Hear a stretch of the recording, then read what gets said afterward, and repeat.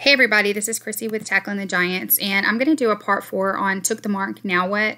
It's going to just be clarifications and warnings. I wasn't initially planning on doing a part 4, but I feel like I need to. I just want to make some clarifications and give some warnings on the information that I went over with my parts 1 through 3. So here's an offering of clarification and warnings. I want to clarify my message of hope to those who took what many, including myself, believe to be the mark. This is a very serious situation, and only God knows the outcome.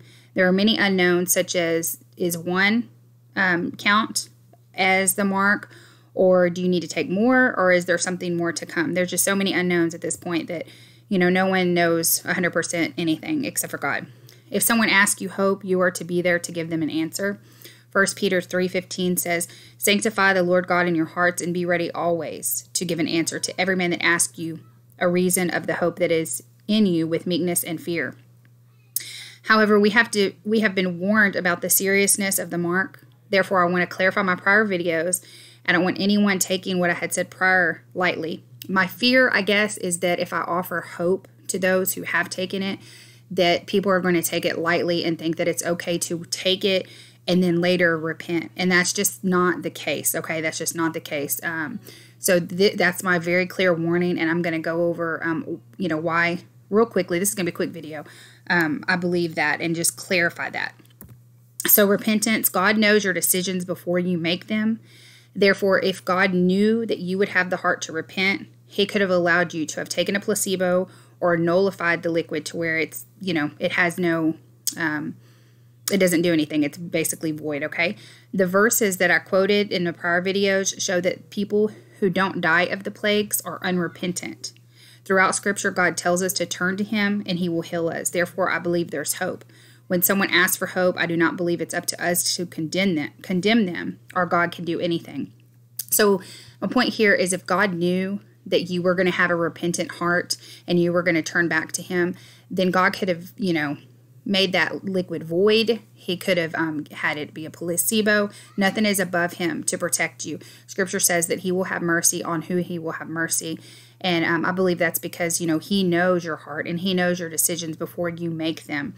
So, he can protect people, even in their stubbornness, because he knows their outcome in the future. So this does not mean that you can go and you can, out and right just take something and say, okay, you know what, I'm just going to take it to continue on, to have ease in my life, and then I'll just repent later, because that's not the way that it works, okay? We're warned against that. So physical punishment in my part 3 video. Some may have taken my 3rd video to mean that there is no physical punishment.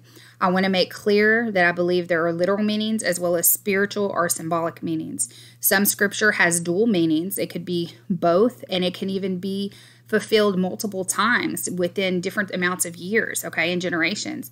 And we clearly see there's been physical punishment for people who have sinned. Examples include the destruction of Sodom and Gomorrah and Noah's flood upon the earth. This is not to be taken lightly at all. I'm just trying to show those who repent that there can be hope for them if they are allowed the fire and the brimstone symbolically to refine them, as Scripture says, which is the Word of God, okay? Now is the time. If you choose this path, now is the time. And if you do, God knew before you chose to make that decision of repentance that you would. There's going to be a lot of people who choose not to repent, okay? And so this offer is not for everybody. I'm not the one who, is making the offer. It's God and his word that gives us the offer of repentance. But he knows who are his, and he knows who are going to turn back to him with their whole heart and seek him.